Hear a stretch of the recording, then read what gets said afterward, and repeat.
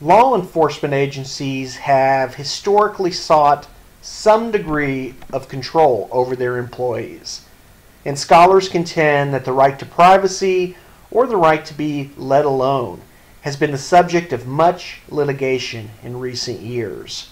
While the growing conservatism of the federal court has eroded the job-related privacy rights of criminal justice personnel, these employees have begun filing privacy-related lawsuits in state courts.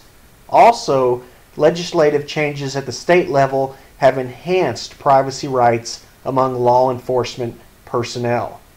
Generally, when a criminal justice employer demands that an employee disclose personal matters, courts have ruled that the employer must show that its interest in the disclosure outweighs the officer's privacy interest. The information sought must also be relevant to an officer's on-the-job performance, and inquiries must typically be narrow. In other words, a criminal justice employer must not conduct a fishing expedition. Almost always, disclosure occurs at the hiring phase, where job applicants sign waivers of privacy claims as conditions of employment, and these waivers have been upheld by courts everywhere. Also, courts have found that when once an employee is hired, the agency is permitted to disclose his or her salary information.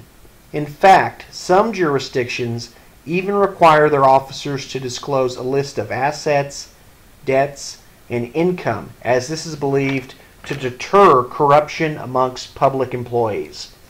Generally speaking, if there has been a pattern of past corruption, financial disclosure is more likely to be upheld by courts. Nevertheless, some states, such as California, have passed legislation which puts direct limits on the disclosure of financial information, which essentially grants more privacy to the employee. Also, collective bargaining agreements may grant employees protections against financial disclosure.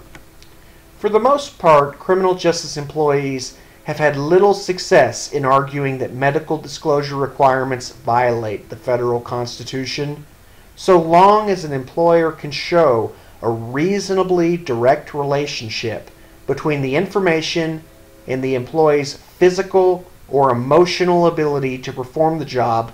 Medical information can be collected, or an officer can be compelled to submit to a medical examination or substance abuse evaluation. While courts have generally ruled on the side of the criminal justice agency, it is still best for managers of criminal justice personnel to conduct medical inquiries in a carefully and narrow manner. There should never again be anything resembling a fishing expedition. Interestingly, courts in some areas of the U.S. have recently held that it is illegal under the Americans with Disabilities Amendments Act for some employers to require their employees to produce a doctor's note justifying the routine use of sick time. I have no doubt that criminal justice agencies may still be doing this throughout the U.S., yet some courts find broad doctor's notes to violate requirements of the ADA.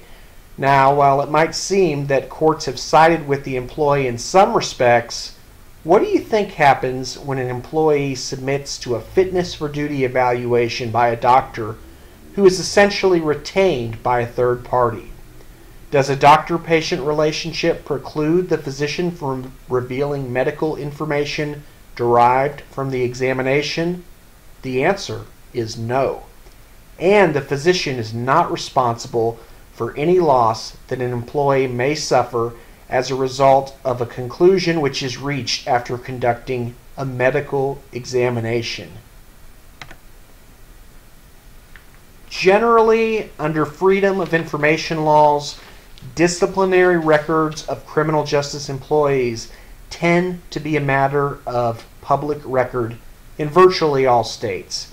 In fact, most public records laws provide very little protection for criminal justice personnel from the disclosure of disciplinary records and internal affairs files.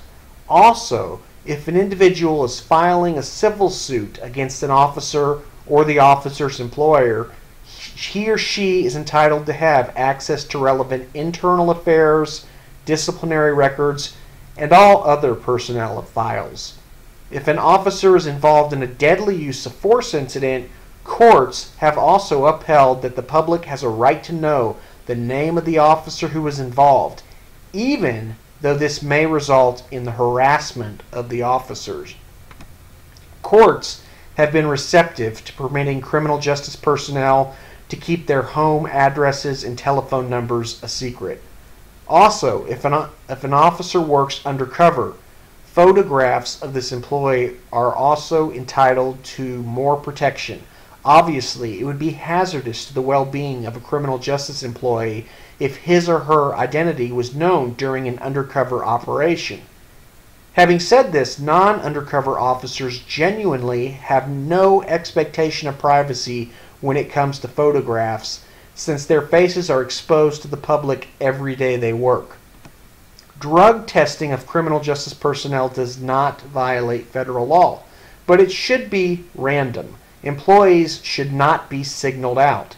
However, if there is reasonable suspicion that an employee has used illegal drugs, it is generally permissible to require the employee to submit to a drug test.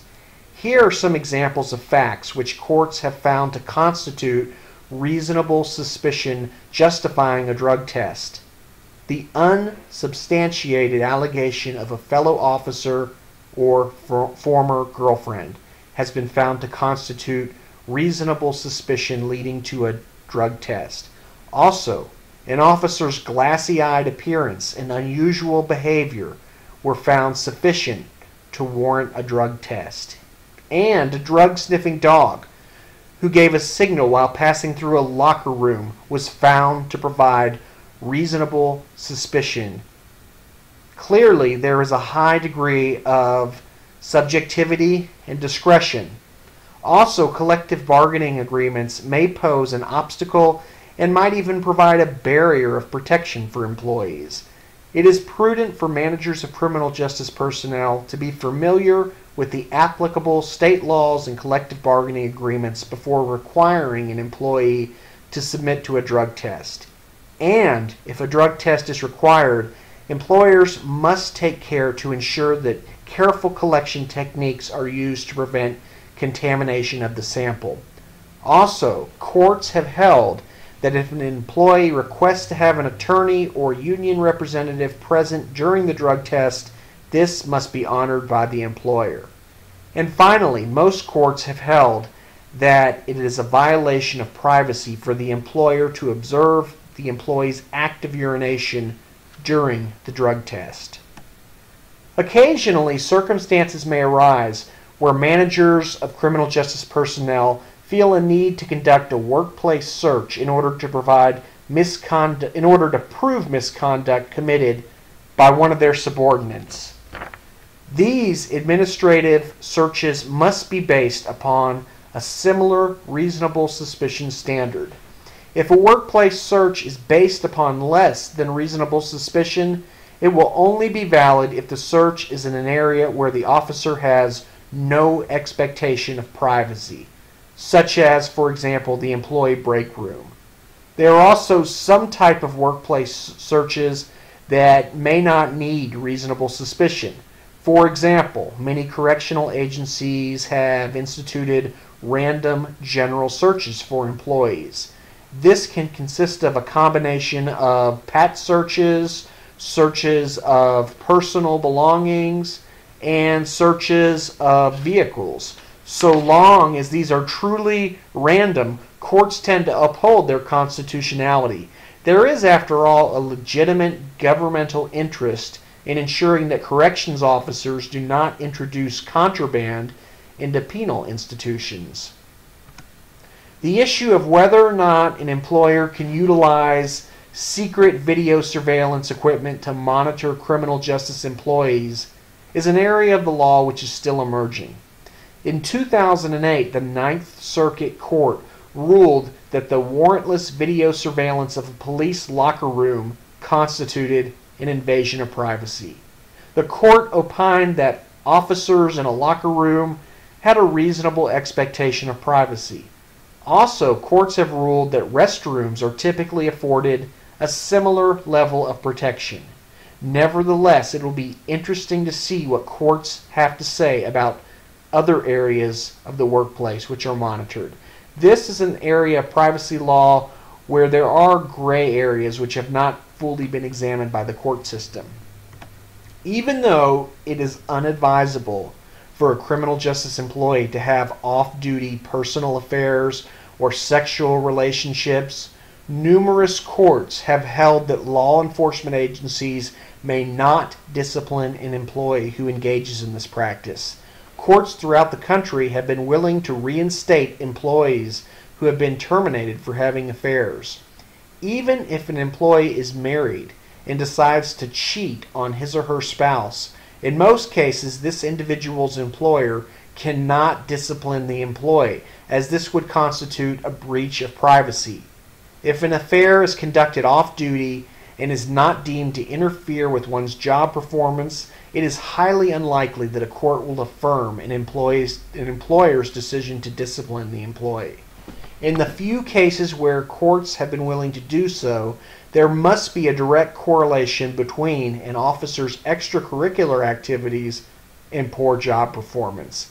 This burden of proof is very strict and might include situations where an officer has an affair with a subordinate, or one where he or she has a sexual relationship with a crime victim, a witness. And there is the possibility that if an officer has an affair with a person with a felony record, this might expose the individual to disciplinary action. Certainly, one area of privacy law which applies to law enforcement employees is that of the right to engage in off-duty employment. Many police officers will tell you that they can make an exorbitant amount of money by moonlighting at sporting events, nightclubs, and other entertainment venues. Often there is serious money to be made, which might even be larger than their regular paycheck. So the question is, does a law enforcement employer have a right to impose policies which regulate the working of a second job? The answer in most cases is yes, and the employer has a right to impose restrictions on these second jobs. Courts have reasoned that criminal justice employers need to ensure that officers that they report for work in good physical and mental condition. If, for example, an officer has worked 10 hours during a second job, it would not be wise for this individual to report for duty as a police officer. Also, moonlighting may create conflicts of interest, and the employer has a right to prevent these from occurring. Having said this, employers must impose specific regulations related to off-duty employment. Also, if an employer bans some off-duty work, it has the burden of proving that there was a rational basis for this decision. And an employer cannot ban any type of off-duty work which somehow impacts an officer's free speech rights. For example, the U.S. Supreme Court struck down a ban on employees receiving an honoraria for delivering speeches. Law enforcement personnel, like private citizens, enjoy the freedom of speech. And finally, employers generally cannot require the third-party employer to assume all of the costs of workmen's compensation and tort claim insurance for officers who moonlight at second jobs. The reasoning behind this is that courts have held that the law enforcement agency benefits whenever the officer takes true law enforcement action on behalf of a third-party employer. Clearly, there are multiple issues to consider regarding the right to privacy and the regulation of off-duty conduct for law enforcement personnel. It is with a great sense of hope that present and future managers of criminal justice personnel will carefully consider key aspects of this presentation, as this will ensure that law enforcement officers are treated fairly and in accordance with their legal rights and liberties.